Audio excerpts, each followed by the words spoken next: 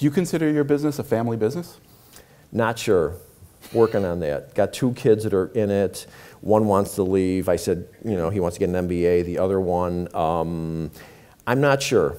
It certainly isn't a family business in the traditional sense that my kids worked there growing up, because, you know, we live in the suburbs, it's businesses in the city, and these days the kids are in so many other activities. I can't say they worked like I did in my father's store. I'm not sure. Ask me in 5 years. I suspect that means you don't really have an exit plan, do you?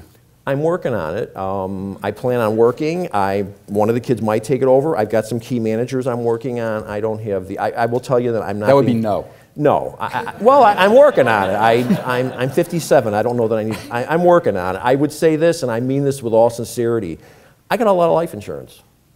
And it gives a little wiggle room that if something happened, no one's going to be with a gun to their head, quick, sell the business, we need the cash. And I think that was a smart strategy, and I'm glad I have it. And if something happened, my wife and adult children could rationally sit down and figure, okay, should we give it a few years and see if the staff can run it, or should we, at least there's no emergency thing. I feel much better knowing I have life insurance.